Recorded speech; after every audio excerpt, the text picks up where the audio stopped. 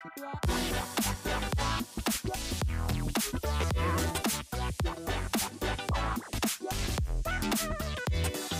we've been talking about all kinds of different things from the aspects of the biblical perspective on romance and relationships. In this series, we've been talking about a lot of different things. One, because I believe that this topic has been taboo for too long, especially when it comes to the church, because the Bible has so much to say about it. And so as a church, I think sometimes we're quiet about these things because they could be awkward, but I believe God's Word talks a lot about these things when it comes to romance and relationship. So we've been cracking it open. We've been having fun.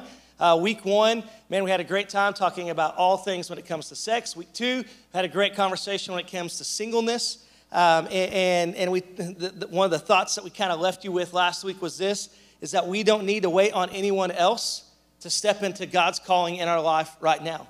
And so it doesn't matter where you're at in your relationship, you can know that God has a purpose for you right now.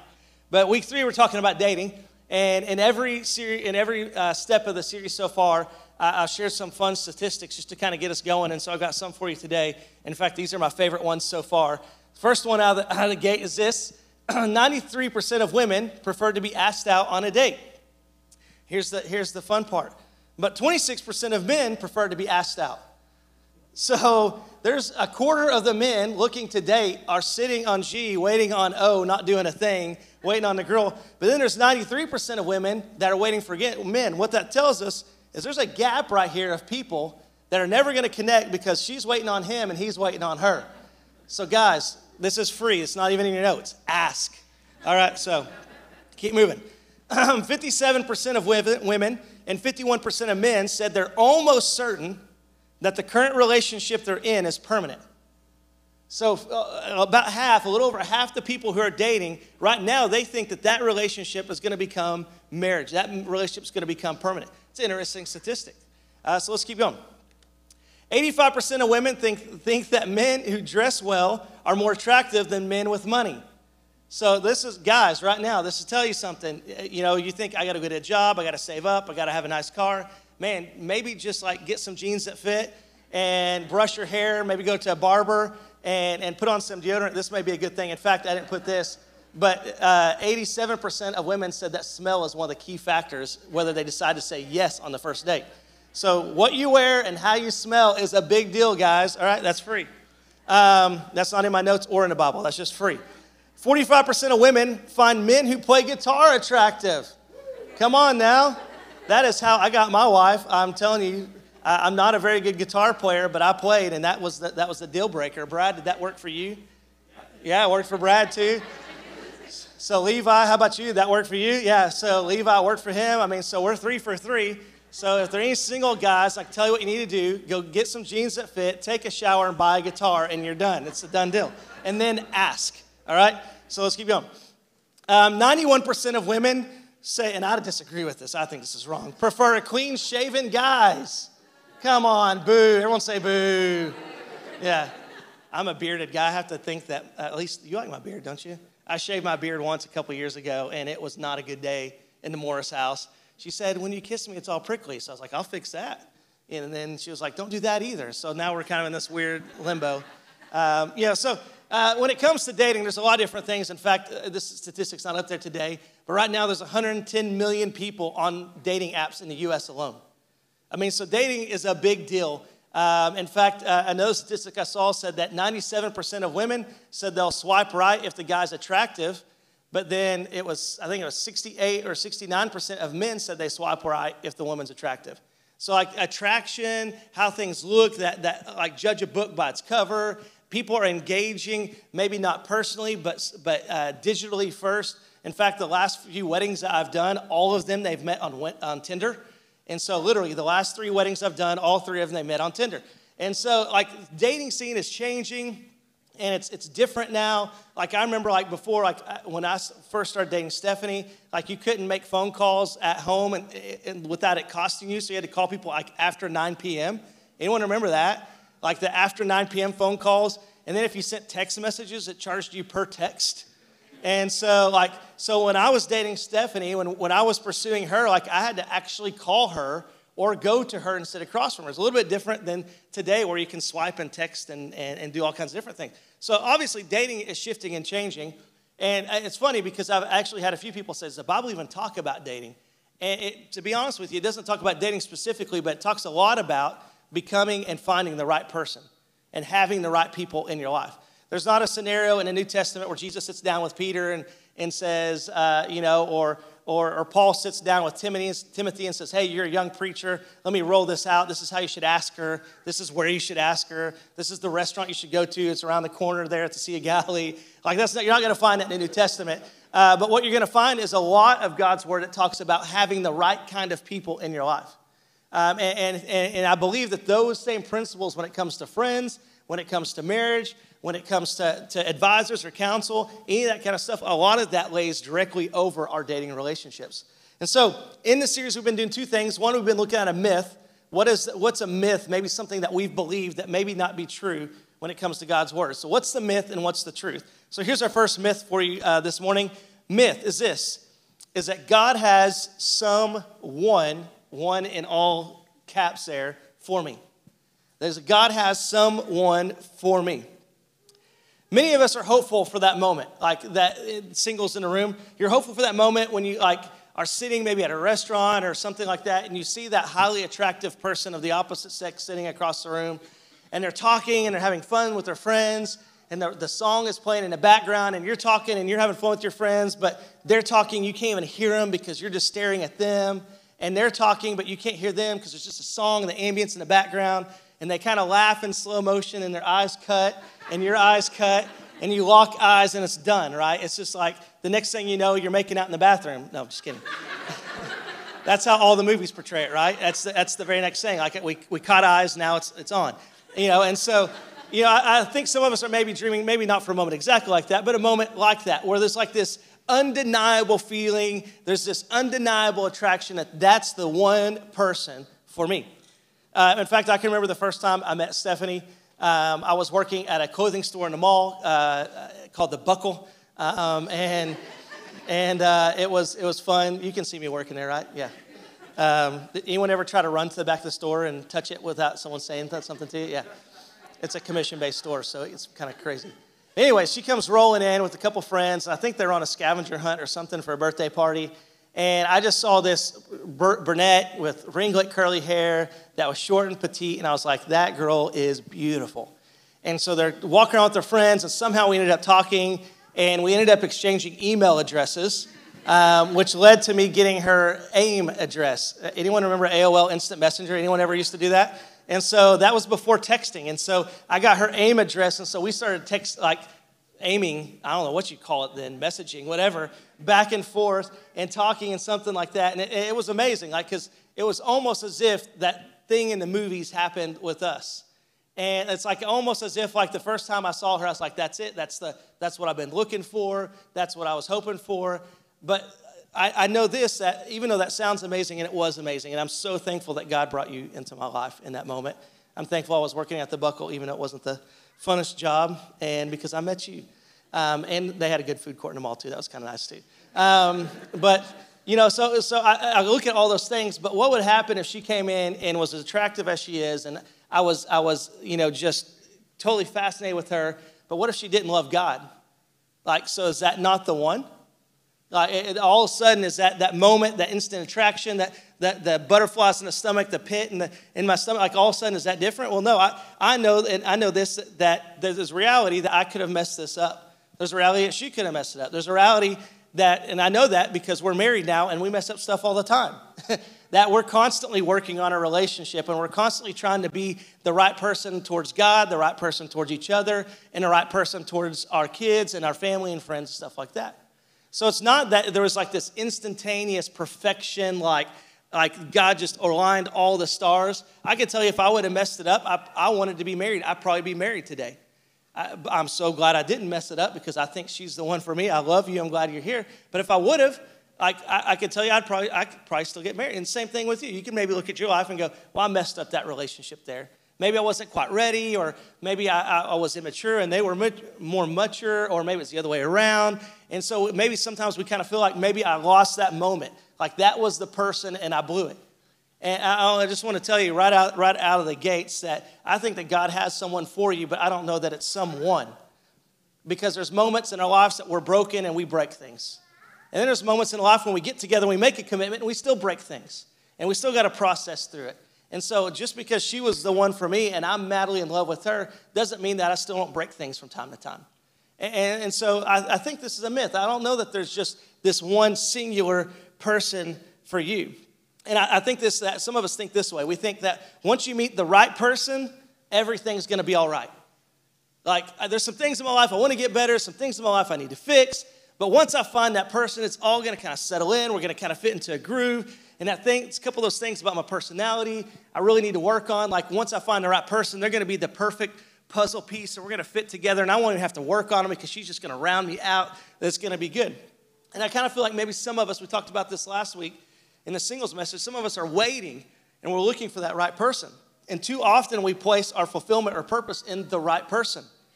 And that's too much pressure. I'll tell you this right out of the gates. When you're dating or looking to date, it's too much pressure to put on any one person for them to complete you.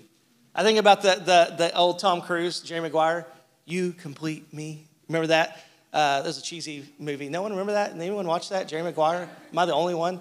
I'm dating myself with AIM and Jerry Maguire and all this stuff. But there's a famous scene. In fact, there's GIFs about it and memes about it. "You complete me." And I think that's too much pressure to put on any person. I think it's too much pressure to put on the person you love, the person you care, to put on your spouse, is that it's their responsibility to fill the gaps in your soul. It's their responsibility to make you all right. So what's the truth? I believe this is the truth, is that God is calling you to be the one. That God's calling you to be, where you're looking for someone to complete you, I think what God's calling you to do is to step up and be the person he's called you to be. 1 John 2:6 says this, whoever says, whoever says he abides in him ought to walk in the same way in which he walked.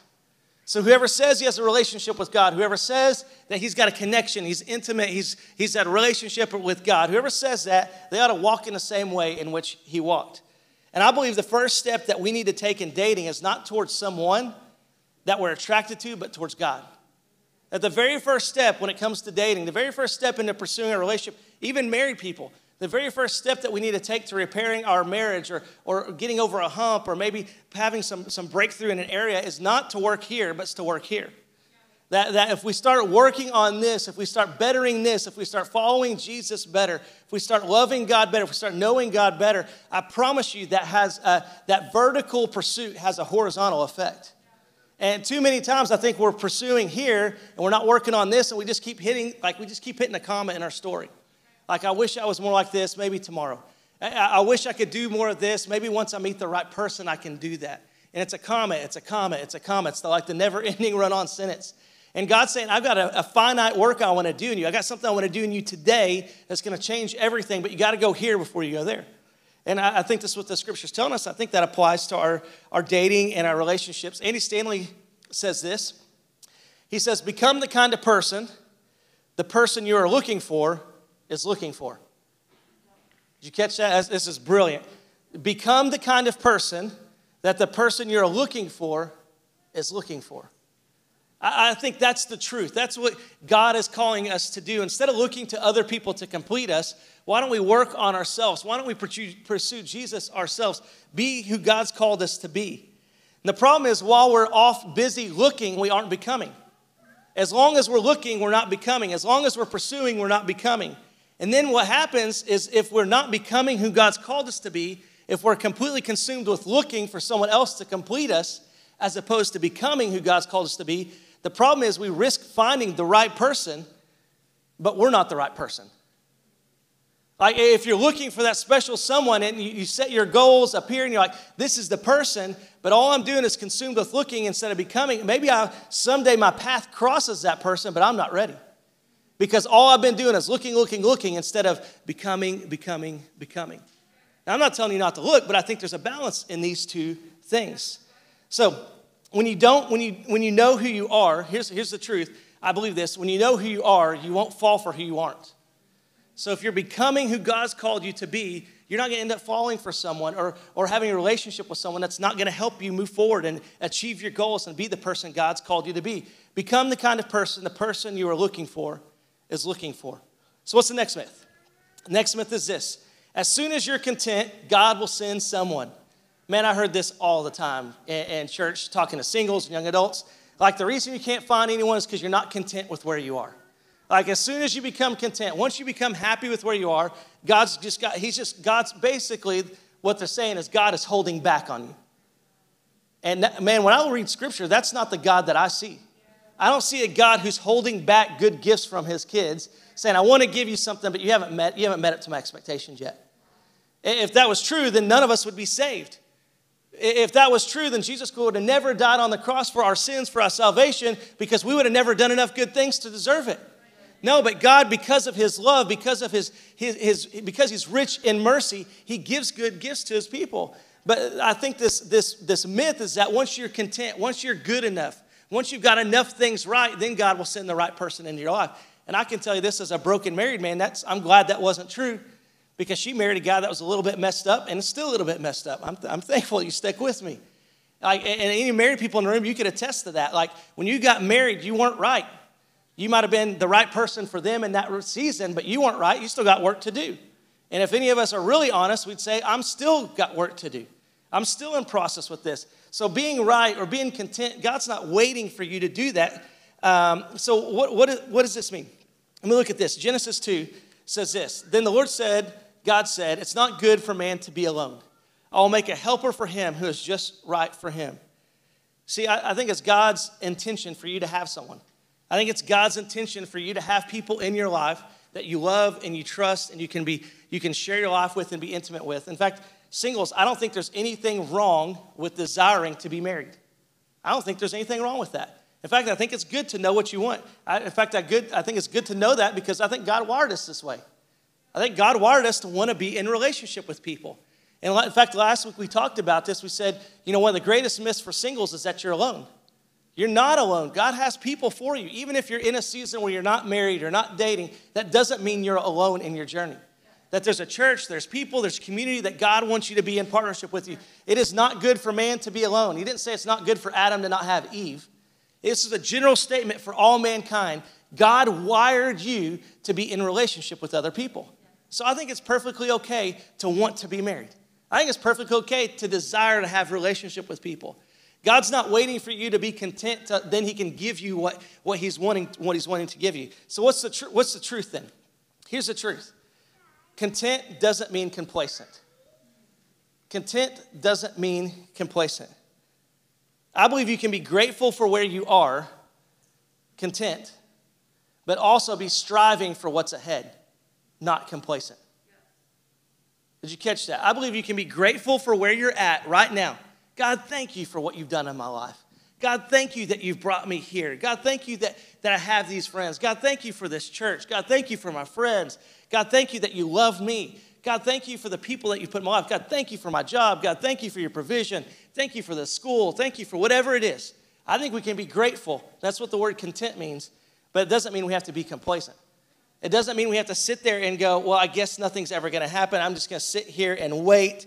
In fact, I think it's hard. It's going to be hard to find someone else to spend the rest of your life with if you're not looking, if you're not out there pursuing people, if you're not out there desiring that. So I think the best way to find the right kind of person is to make sure that you're looking in the right kind of places. The best way to find the right, so if you're content but not complacent, let's say you're looking. Any singles, I'm not going to make you raise your hand, but if I did, I would say just try and look to the left and look to the right, and then maybe here today. And so maybe you are looking. I'm being facetious, but I'm being kind of serious too. Maybe you're looking. Maybe finding the right person is about looking in the right places. So next myth. I'm kind of moving through some of these because I want to give you some dating tips here at the end. Myth number 3: dating is for relational recreation. Dating is for relational recreation. In the first week of our series, we talked about dualism and talked about that when it pertains to our sex and sexuality. Meaning this, dualism meaning that I believe that is a dualistic thought, is believing that what I do with my body is separate from my soul. And that what I want to do with my body, fulfilling my desires or fulfillments, whatever I may be pursuing in that way, is not going to affect my soul. Those things are separate. It's recreational. And so if you miss that and challenge you, go back and watch week 1. We kind of broke that down. Those things are not. In fact, those things are tied together. And so dating, what that tells us is dating is not for recreational relationships. Dating leads to intimacy. It does. Our problem is that I think our society is that we see dating as a status. Like, think about this. I think a lot of people, when they talk about dating, it's less about like the process of getting to know someone. It's less about the process of getting to like maybe meet their parents or have a deeper relationship, or maybe that person drawing you closer to God or you drawing them closer to God, or maybe what you talked about from the sermon. I think more often than not, it's a label. It's I'm dating. And I think the problem with that is that it puts it kind of in this recreational sidebar where we're looking at like I'm dating or I'm seeing someone or we're talking. Have you ever heard those phrases? I mean, me and us have probably said those phrases.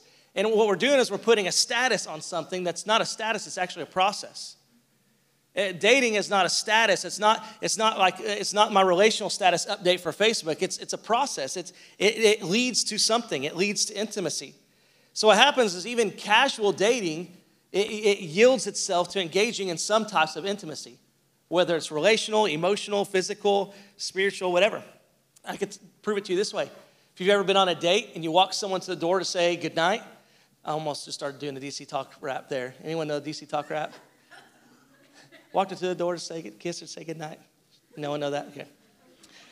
I always, like almost every Sunday, I'm trying not to rap for you guys. So one of these Sundays, I'm going to bust out a rap for you. An early 90s Fresh Prince of Bel-Air style rap.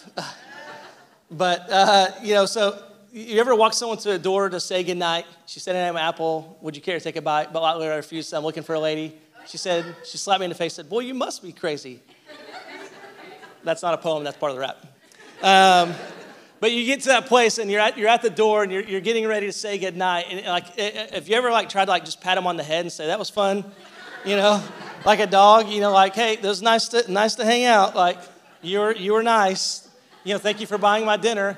Or maybe just fist bump. Have you ever tried that? Like, "Hey, man, I had a incredible time. Man, you're beautiful. Thank you so much for spending the night with me and hang out. Here you go. Give me one of those." Like, it just doesn't work. Why doesn't it work? Because in that moment, that's a place for a transaction of intimacy. That's why it doesn't work. And so what happens when we date, whether we think it's just for recreation, whether we think it's just a status, it's just something I'm doing to pass the time, I'm bored, all my guy friends are dating or all my girlfriends are dating and I might as well go on a date or two with someone. We think it's just this thing that you can do, but it's not. Because it's gonna bring you to a crossroads of where you're gonna have to face, am I gonna take the step of intimacy or am I not? And you think just being at the door and saying goodnight, that's really simple, but what about emotionally? What if you do kind of have some connection with them and so you start talking every day, multiple times a day? Or what if she leaves you a note on your car while you're at school and you walk out and it's a sweet note and then now you're going, "Man, I had no intention of really going out very long with this girl and now she's leaving me notes and now all of a sudden you're in this pickle." Or then all of a sudden you find yourself now getting physical and you're like, "Well, that's fun, but I don't really like her. The way she chews drives me insane. I want to punch her in her face when she eats."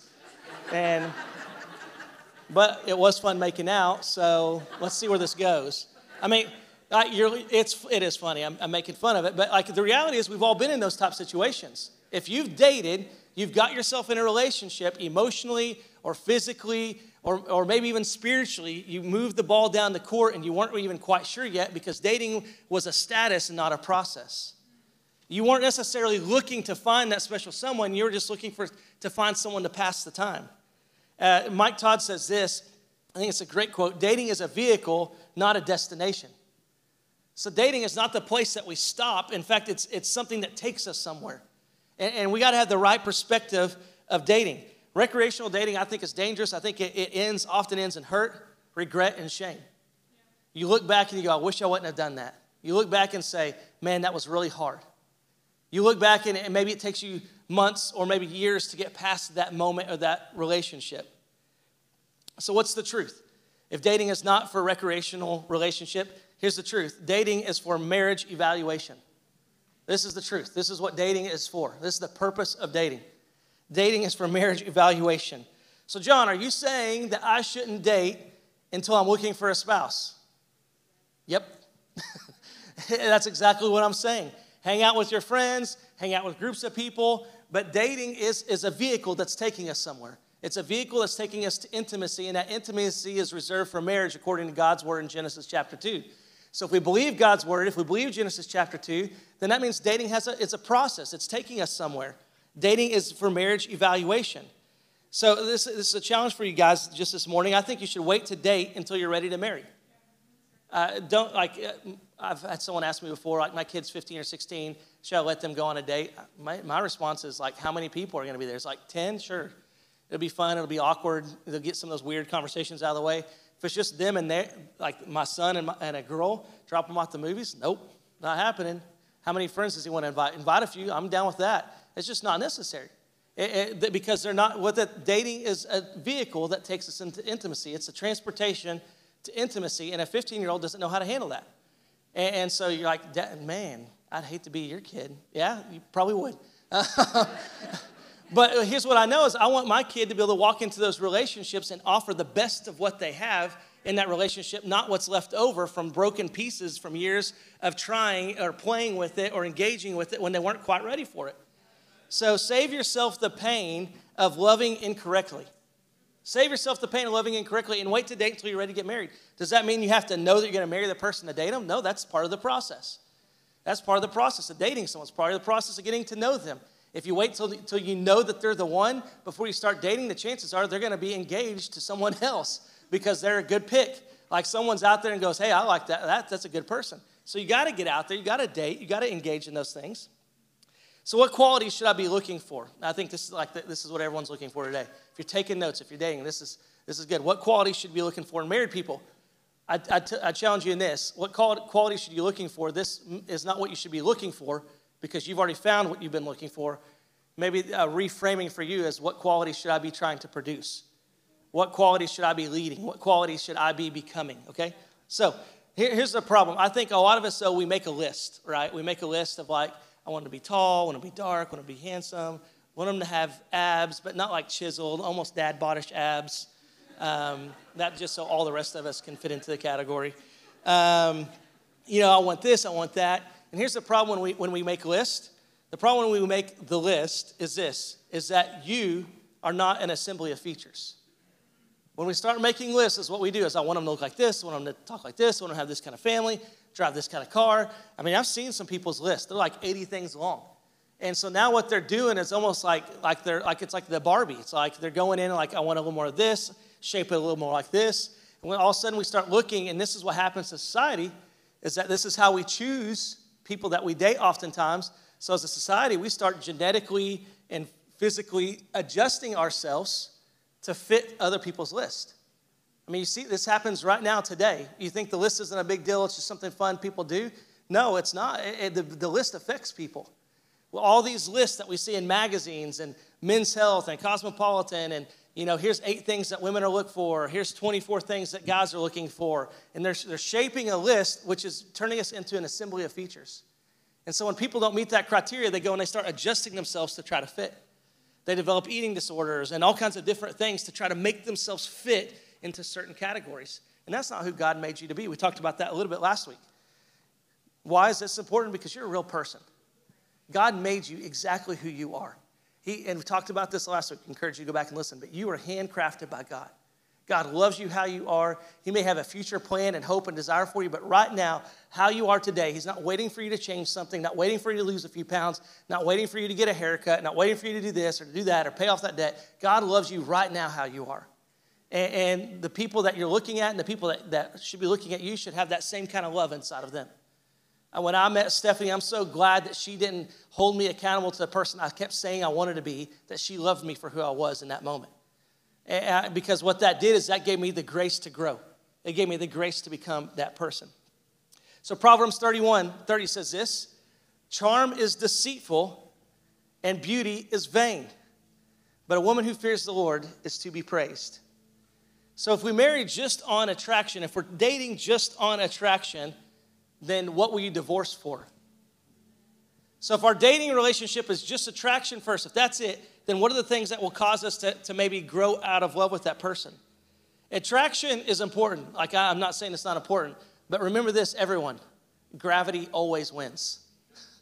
It always wins. It does. And in time and space and seasons, they happen. You can't stop them. Things move forward. So our marriages, our dating relationships have to be deeper than just attraction.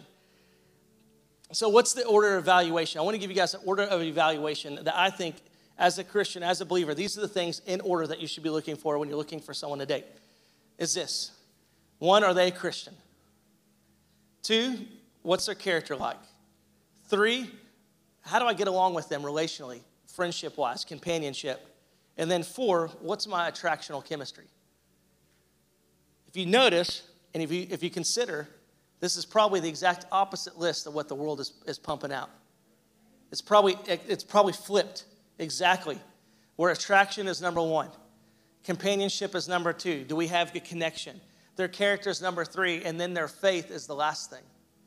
And I think it's important that this is number 1, and here's why. 2 Corinthians 6:14 says this: do not be unequally yoked with unbelievers.